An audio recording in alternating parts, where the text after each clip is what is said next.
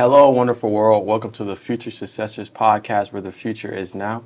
Hey, I'm Jared Hunter. Today I'm joined by Senior Manager, Proactive Security of Amazon Web Services, Mr. Wesley Snell Jr. How you doing today, sir? Oh, man, doing well. Thanks for having me. Glad What to you be been here. up to, man? Listen, work. Yes, sir. Work yes, has sir. been busy, but glad to be here. Thank you. Always. Thank you for coming. Now, you're on the board of the Future Successors nonprofit organization. Yeah. How's that experience being on the board and different things like that with Miss Nikki? Listen, it's always a pleasure to kind of support and give back to the community. But in particular, I've been knowing Nikki, over almost Augusta 30 days. years from Augusta, Georgia. Yeah. We both went to Westside High School together in Augusta. So, she's been doing great things for years now. And so, I've contributed over the past few years, giving donations, and then she reached out about a year or so ago and asked me if I was able to support on the board from an advisory standpoint, and I said sure. I want to make sure I give back and give back to the youth and spend my time in places where it's impactful. So I've enjoyed it, meeting people like you and some of the other. It's just a great initiative. Yeah, so just explain to me like the title of your job with the Amazon Web Services, Senior Manager of Proactive Security. Just tell us what that is, because I know a lot of people might not know what that is. Sure. Just give us a little intel on what you do. Well, I'll take a step back a little bit first. So I'm a cybersecurity executive. Yes. I've been in the field for 20 plus years. A graduate of Southern Polytechnic State University here in Atlanta, which is now Kennesaw State University. They merged a few years ago. I don't know. I still feel some kind of way about that. Ever since my freshman year in college, I always wanted to kind of focus in computer engineering and cybersecurity. Cybersecurity has always been a passion of mine. And so I got an internship my sophomore year in college, was able to kind of work in this space starting then. And I've been in the field ever since then. And so my areas of expertise that I have in cybersecurity, network engineering, system architecture design, penetration testing. And so at AWS, I run a global pen testing team. So essentially that means every new technology that AWS, Amazon Web Services, develops, my organization tests that from a security perspective. Yes. So I have hundreds of essentially hackers that work for me globally. And we beat on things, technology, try to get it to do something that it wasn't designed to do, that it wasn't intended to do. And then we provide recommendations back to the developers, the software developers, to say, hey, this is how you improve that piece of technology. Because if we can break it, if we can hack it, if we can get that to do something that it wasn't intended to do, an adversary can do the same thing as well. Yes. And so I've been at AWS now for 2 years. Prior to that, serving in other leadership roles in the federal government and other Fortune 500 companies. AWS, fast-paced environment.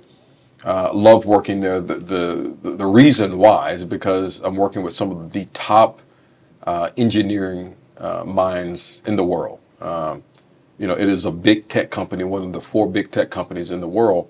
And so just the amount of talent that you're surrounded by every day, it's just extraordinary. Yes, you took a couple steps back. Let's take a few more steps back. Sure. So you're originally from Augusta and you went to Westside High School. Mm-hmm. How was that experience living in Augusta? Because I know golf is really big in Augusta and everything. So what did you do in high school, the experiences that you had at Westside? Yeah. And how was it there? Listen, Augusta, the second largest city in Georgia, aside from Atlanta. As I mentioned before, Nick and I went to Westside High School together. Kind of a nice, diverse school at that point when we were there. I played football, baseball, and track. Then I also did basketball one year. But I played football primarily and also went to college. My first year, went to junior college and played ball. Okay. But Westside kind of laid the foundation in terms of my interest for technology. There was a lot of different classes that we had that I can recall at Westside, kind of when in the early days of the internet, kind of getting familiar with that, understanding what that was. We thought it was very intriguing.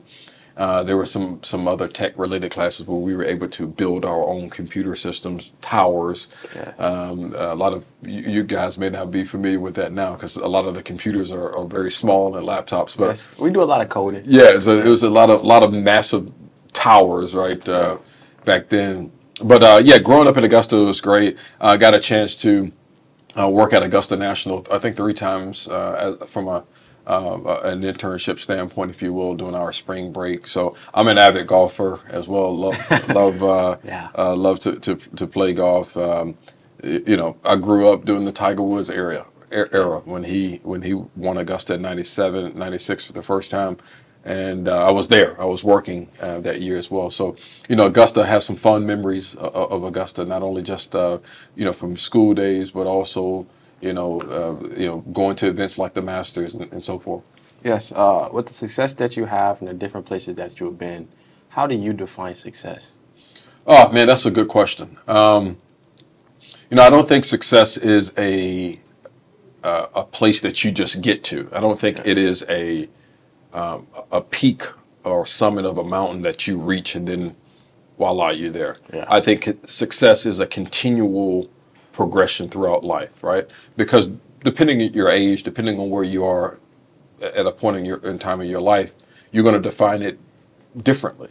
As a young student, someone who's looking to go to college and things of that nature, graduating, that's success, right? Yes. But then now after you graduate, what's next? You want to get a job, you want to have a career, a profession in the field of study that you have, you know, worked so hard over in the last, you know, 4 or 5 years in college. And so that's success, achieving success. Then when you get married, having kids and have family, things of that nature, success then kind of looks different, right? You want to have a stable environment for you, your spouse, your family. You want to have a stable career at that point in time where you want to be purchasing a home and things of that nature, where you have an environment where you can raise a family in. So kind of success has changed depending on what phase of life that I've been in. But I've always been kind of targeted, or I've always been driven rather by a set of principles. Yes. I've always had a goal in mind that I wanted to achieve. And then I develop a plan to get there. I don't care whatever your goal is, whatever you want to kind of accomplish in life, you need a plan, right? And so success is not necessarily accomplishing everything that's in that plan, but you are moving in that direction, right? It's hard to go somewhere, you get in a car, you don't know where you're going. Yes. You always want to kind of have some indication of where you want to go. So developing a plan, that's my definition of success, because even if you miss 1 or 2, you know, pieces of that plan, you had a plan, you had a framework in which you were being guided by, right? So I would caution anyone to look at success just as something monetarily, right? I want to be able to, you know, become a millionaire. I want to hit this dollar amount, right? That I have. Then what, right? So if that's the only thing that you the only way that you define success is going to be kind of empty once you achieve that. I think if you have passion, if you love things that you have dedicated your life toward, other things, riches and all that stuff is going to come as a result of that. Yeah, so everybody wants to be successful. And the base of success would maybe be hard work. That's just the base. That's what you start off with. Hey, you want to work hard with everything that you do, everything you put your hands on and everything that you're into, you want to work hard at it. But what's that extra sauce that you had that put you past everyone else? Well, listen, I was raised by a single mother. Yes. In Augusta. She worked multiple jobs to make ends meet. Yes. So my number one motivating factor was wanting to make my mother proud. Yes. Because she sacrificed a lot for me and my siblings, and also she raised some of her siblings as well. So that was number one motivating factor for me. Also, at an early age, I was diagnosed with ADHD. Okay. And so there were a number of administrators in my school days that, you know, some who just, you're not going to be able to do X, Y, and Z because of this. That, yeah. Right? You simply want to prove them wrong, right? So those were motivating factors. And then I also had this idealistic life that I wanted to live. White picket fence, family, etc. Nice career, travel the world, things of that nature. So anything that I could do to kind of ensure that I could accomplish those things, I was going to be determined to do that. And anything that didn't directly relate to that or help me accomplish, achieve those goals, I just kind of discarded it and moved forward in life. Individuals, relationships, etc. If you're not helping me progress, I don't have any use for you. So those were some motivating factors for me, from my early years. So the success realm is quite large, but most people, when you see these people of this status of, hey, I'm successful, you don't see those moments where you have those down moments. How do you handle those ups and downs? And can you tell me a moment where you were resilient and you kept pushing through to get the goal of, this is where I want to be and this is what I want to do? It's a good question. Number one, I'll tell you this. Hearing the word no is just another word in the vocabulary. You will hear the word no as an adult. You're going to hear it as a young adult. But it doesn't mean that that's the end result. So when you have an understanding that that's a part of life, you don't let that deter you, right? I think our parents, they've used analogies such as, one door closes, another one opens, right? That the older I get in life, that rings true. I've been told no by some of the biggest companies in the world. Yes. Going through interviewing process, I thought that I was well prepared for whatever role it was that I was interviewing for. I thought I nailed the process, and they selected someone else. The initial, hearing that initial response, it hurts, right? It's like, what did I do wrong? You start thinking, in what way was I inadequate, insufficient, etc.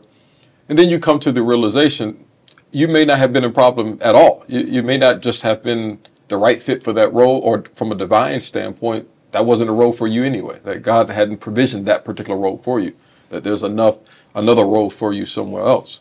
And so always keep those things in mind, right? I realized early on in life that God had his hand on me, right? So hearing no isn't going to change that, right? I understood that I was blessed. God was an active presence in my life. It still is. So I don't get easily deterred by that because I have a strong enough faith, right?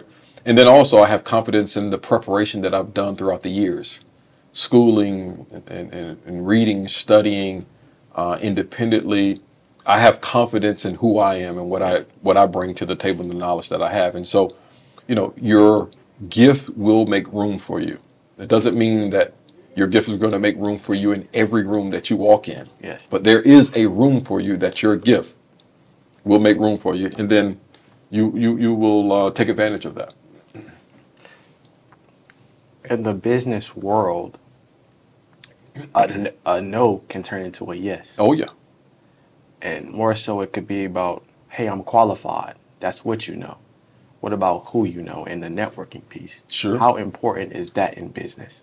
Well, listen, I think networking is probably the most fundamental principle that you need to learn as a young adult. Yes.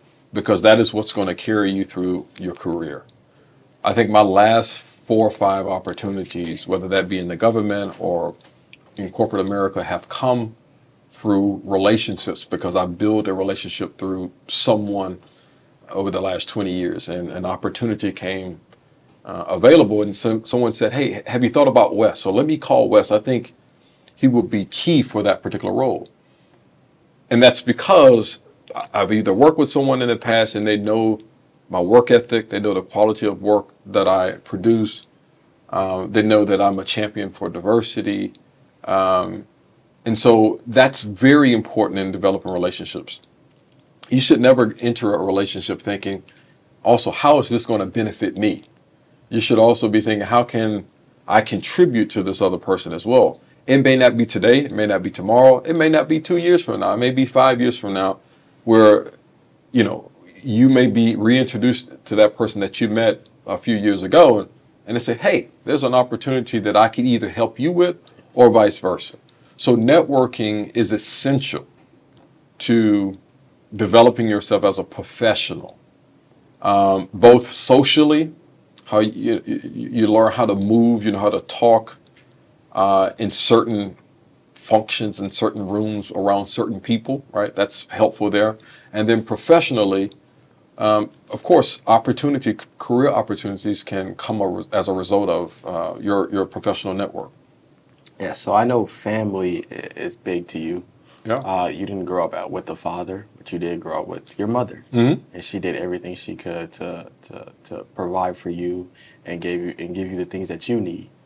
And so I know that you have a wife and kids, Mm-hmm. and you have your own family. So how important is that family piece to you? It's very important. So, you know, my father's still around, still living, Yes. but my mother and my father never married. So my mother raised me, again, as a single parent. But I did spend some time with my father, not as much as I would have liked. Yes. You know, he did what he knew best based on, you know, his own upbringing. But I wanted a little bit more hands-on type of situation with my kids and my own family, right? I wanted to be active. I wanted to be present. My wife and I have been together since I was 16 years old, since we've been in high school. We're now in our 40s, right? So she is primarily responsible, along with my mother, and who I have become today. It's because of her support, her encouragement, etc. And so when we started having kids, you know, I knew that, you know, she was like-minded. We had the same end goal. We had the same ethic. We had the same morals, right? And so when we start having kids, it's like, yeah, we want to create an environment where, number one, stable environment. We're encouraging them. We're showing them the importance of academics, right, in life. But allowing them to kind of find their way, right? We want to be a guide for them, and that's kind of how we're raising our kids. But we're very much active in their academic life, right? We're at schools. They have private tutors and things of that nature. Those are things that I didn't necessarily have as a child myself, because either my mother was working, you know, 2 jobs to kind of make ends meet, and she wanted to make sure that, you know, she was providing and doing what she needed to do, and my dad was not necessarily active, you know, day to day. So, you know, I was, you know, there kind of raising myself in some aspects as well. You know, I wanted to have a different environment, a different setup for my family. Yes. So that's one piece of family. Now we're going to talk about the brotherhood and what you joined, the Alphas. Mm-hmm. Talk about that relationship. Sure. And the Alphas and what they did for you. So I joined Alpha Phi Alpha Fraternity Incorporated in the spring of 2004. Yes. What drew me to the fraternity, what drew me to that brotherhood was, number one, I have siblings, but I'm the youngest of all of my siblings on both my father and my mother's side. And there's a wide age gap. So in some respect, I kind of grew up as a only child as well. And so I wanted to be a part of a brotherhood, have that bond with some other siblings, if you will. But also, you know, alphas are, you know, well known for being distinguished, Yes. being about their business, being business focused, being professional focused. We also think about folks like Martin Luther King Jr. and some other notable alphas who I always admired, right, from a studying perspective. And I said, I want to align myself with a group of men who are doing those types of things. And so that's what drew me to Alpha Phi Alpha. Yeah, so we got 2 brotherhoods. We got the Alphas, and you went to Morehouse and got your Master's of Religion. Yep. Correct? And so talk about that brotherhood at Morehouse. And I'm going to Morehouse in August, and I'm going to be a new brother. And the experience that you had at Morehouse, give me some tips and and different things you would tell incoming freshmen at Morehouse and different things like that? Yeah, so I have a unique experience. So I went to Morehouse School of Religion for grad school. I have a master's in divinity. So I'm an ordained minister as well. Listen, Morehouse is like no other institution on the face of this earth. You have a collection of young black men predominantly who are there for one goal, to get an education. But it is probably one of the most historically rich institutions that you would ever step foot on. I mean, we can go for days when you think about some of the powerhouse, notable names who have been at Morehouse, who have become titans in our cultural history and politics and civil rights and entertainment. There's a lot to learn there, right? And I think, Morehouse is a place where you're going to come into your own and understand what does it mean not only to be a man, but a black man in America.